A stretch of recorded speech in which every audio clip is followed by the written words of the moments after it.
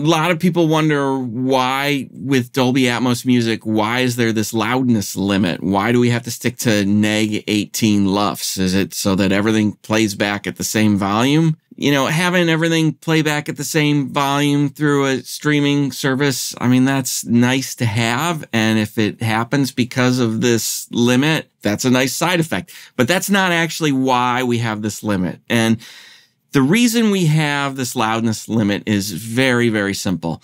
With Dolby Atmos, we can have up to 128 objects. And you can think of that in terms of this. Just think of it as up to 128 different tracks of audio.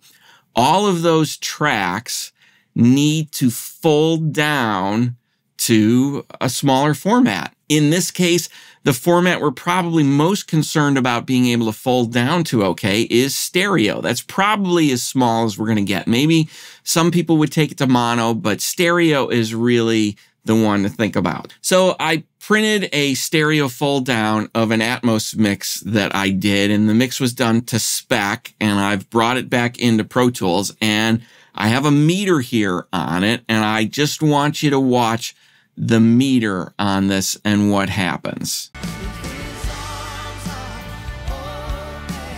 You see that right there? That neg 0.8? Neg 0.8? This mix, as it stands, folded down, I'm popping right up against digital 0. I am just about there because I'm folding down the Atmos to stereo.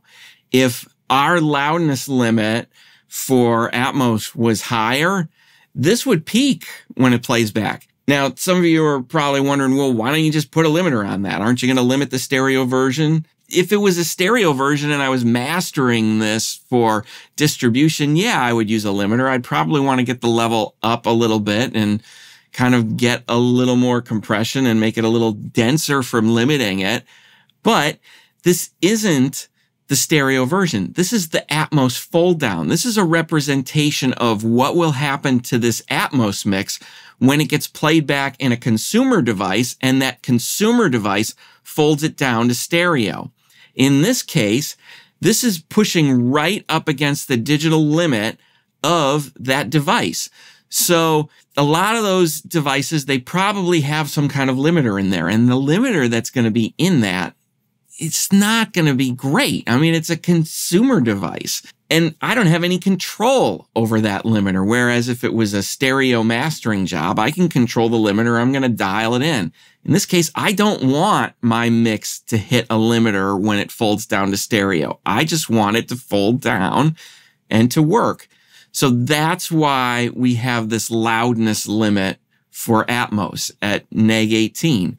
If it was higher when we fold down or crash down the Atmos mix to stereo, we would potentially be running into distortion on a consumer device or a not so great limiter. And as a benefit, we actually have a little more dynamic range available for our Atmos mixes because of having that kind of lower limit than what a lot of us have been used to with stereo. So don't worry about the neg 18 limit. It's there so that our mixes play back well and sound good. And honestly, most mixes, they're probably going to sound better at that lower level than if you kind of squashed them and mastered them. And hey, you know, if you want that aesthetic that comes from hammering a limiter, you can still do that and just keep it at neg 18. So